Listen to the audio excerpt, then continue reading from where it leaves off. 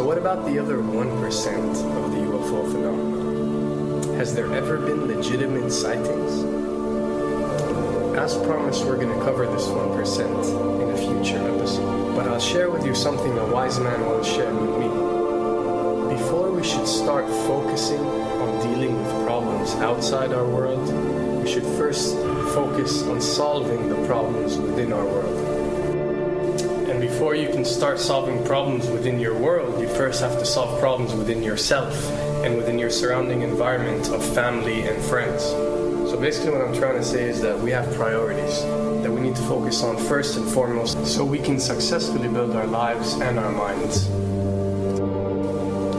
Now, it's no secret that the difference between what the government knows about UFOs and aliens and what is shared or released to the public is extremely enormous. And unfortunately, governments and several organizations on Earth are taking advantage of the UFO phenomenon to achieve worldly agendas. So why do we see particle beams, huge ones, firing at things that are, you were saying 200,000 Gs? Yep. I mean, go over that. Well, because I think it's part of a test for if there are bad guys out there. Or maybe they're doing preparations for factions. We may be looking at more than one faction. Remember, these groups tend to fragment. They fractally fragment so that you have wars within wars within wars. You know, but why would NASA release that footage? Well, remember, you've got all the good guys in NASA, and then you've got a few who are not good guys. The good guys don't know that there's something to keep secret. Remember, the lie's different at every level. They believe the lies they've been told. So when you set up a structure, an institution, which is supposed to be open and above board and is supposed to present live TV of the shuttle missions, they present live TV. Now, the controllers can't say, oh, well, you can broadcast this, but you can't broadcast that. Because the honest guys will then say, sure. Well, why can't we broadcast that? So people always say if this was happening, it would come out, and it is coming out. Well, I mean, I agree with you. When you've got the Catholic Church saying we need to love the aliens, they're our brothers, when you've got every major denomination saying it, when you've got all the movies, and you've got, you know, in the 80s, huge programs at the Olympics with aliens landing, you know, fake aliens, and you've got huge things the size of 3 football fields floating over Dallas and stuff all over the place. Something's going on. And then I read government documents about fake extraterrestrial landings. You know, any of this. Why? I mean, you believe it's fake. Remember Operation Northwoods? Yes. Okay. Or we can go to the, September 11th. Governments do huge, big things to sway populations at key nodal points in history. They love hoaxes. Yeah, well, they manufacture history is what it is. We are building, I mean, all my UFO friends, I need to shake them because they're so, frankly, they're extremely naive, Alex. They really believe we're building toward disclosure.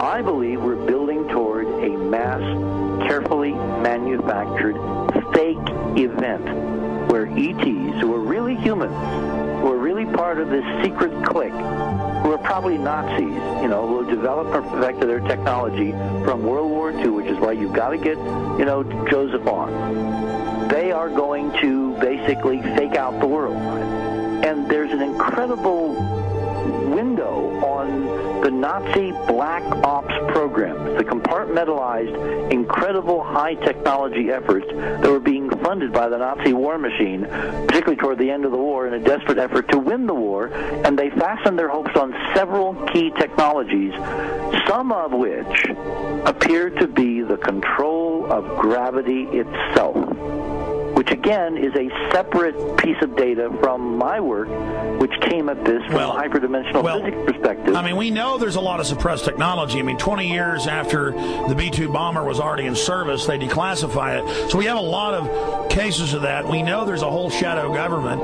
This is technology and physics, Alex, that would make anything you think you know like a candle flame compared to a hydrogen bomb. This is a physics that literally allows you to rearrange time.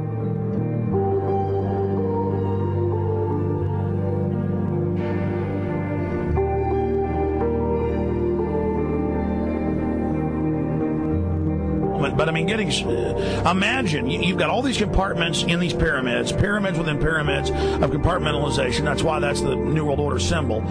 And we don't know what they've got because they are so secret. We know they lie so much. We just know it's advanced. Mainline scientists say they're 30 years advanced. So Richard C. Hoagland, what I'm saying to you is, I'm entertaining what you're saying. I respect you. I think you're a great guy. My only issue is, like you said, dealing with what we know they could be up to. The fact, Alex, we have done experiments. We have our own data. We have experiments now from the Soviet Union. 30, 40 years when the Iron Curtain came down, when glasnost finally prevailed, a huge amount of stuff was declassified from the KGB as well.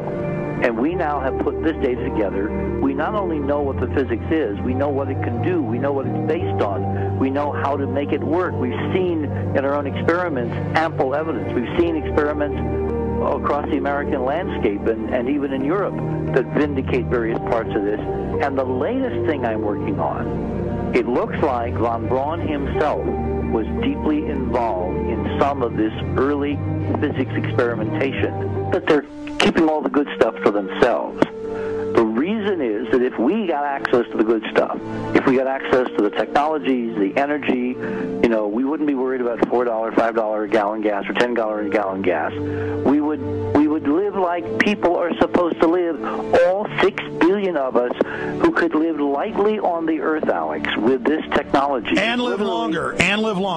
Absolutely, and better, and you could live to 200-300 and have the virility of your 20s and 30s. There's extraordinary medical breakthroughs, there's extraordinary physics breakthroughs, technology breakthroughs, energy. It's all been kept away. Think about it. We're already on a planet hurtling through space, all these wonders around you, and you've been taught it's bizarre to question, and that's because there's so many kooks in the alternative movement who do talk about ridiculous, Hollywood-style green men, instead of really looking at the shadow government and all these crazy secret societies that are admittedly running NASA and the shadow government. Now, ladies and gentlemen, during this talk that I'm going to give you, I'm going to explain to you the history of this phenomenon, who the secret government really is, and I will name them by name, beginning group, the study group. I will tell you who they are today. I'm going to tell you what this is all about. I'm going to tell you who's selling drugs to your children, and I'm going to tell you why the United States government is afraid for you to find out what the truth is regarding UFOs.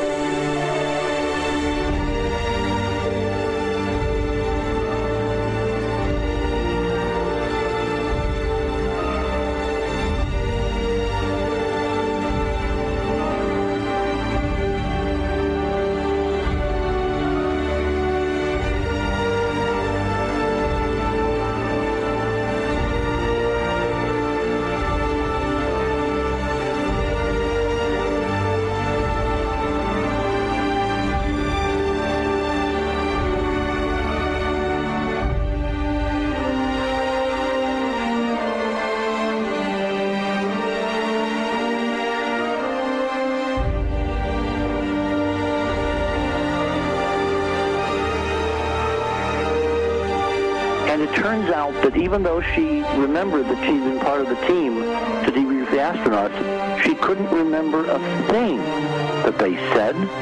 She couldn't remember why she no longer was working with NASA.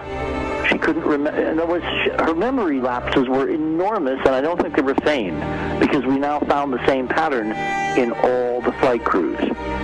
Because the awful truth, Alex, is they have been brainwashed. They have been mind controlled.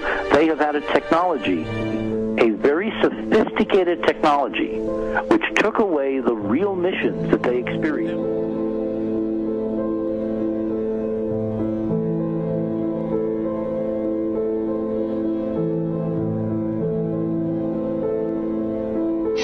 Sorry.